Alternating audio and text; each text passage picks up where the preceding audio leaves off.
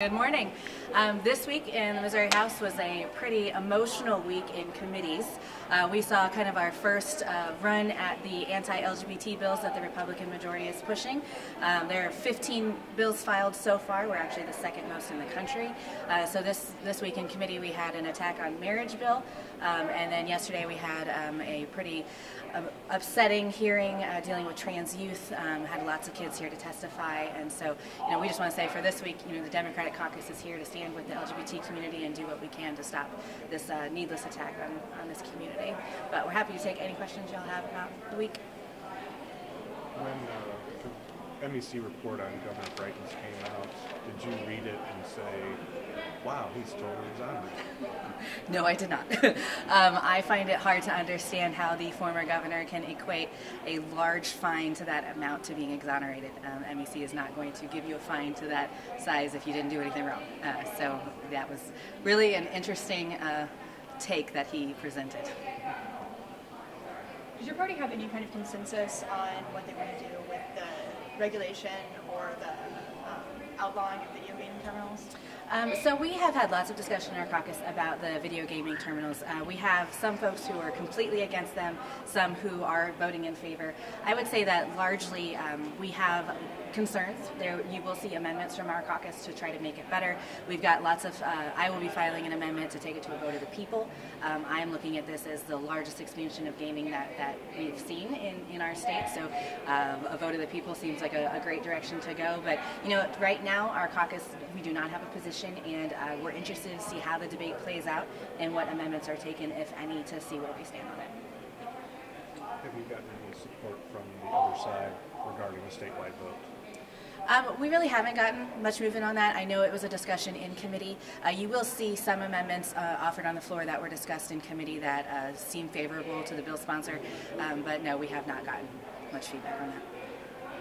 What do you think the next step should be as far as looking at the situation with the marijuana businesses?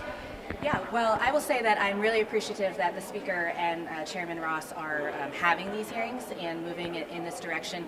I've sat in the first two. I left about halfway through yesterday. Yesterday was a very lengthy hearing. So I think that we need to continue down this path of asking the department what happened. We also discussed a lot yesterday where some of the answers that we were given from the department they could not answer.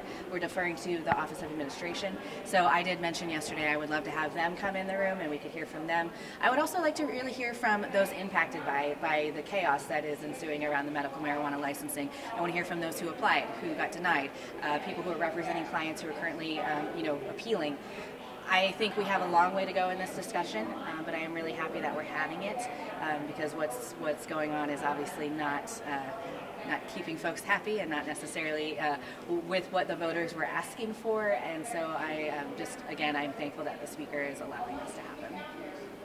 What are your thoughts on the majority floor leader's bill to give power to the chamber to investigate and possibly even have penalties for presenting false information in the legislature? There wasn't a lot of discussion in that after he presented in the committee. What can you tell us about you and your caucus's thoughts? Yeah, so I will tell you, we haven't had a group discussion about this yet.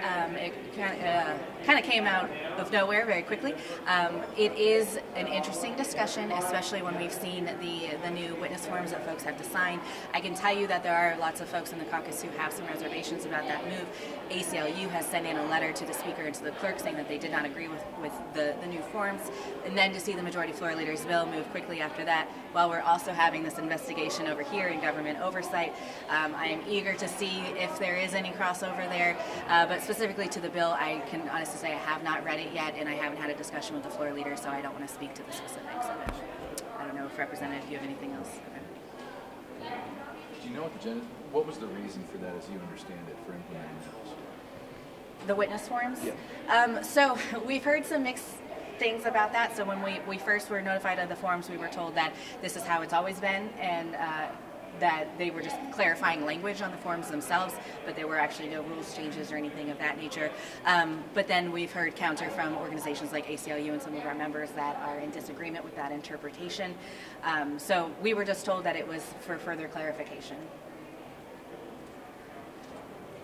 Okay. Thank you guys for your time. Have a great weekend. You too.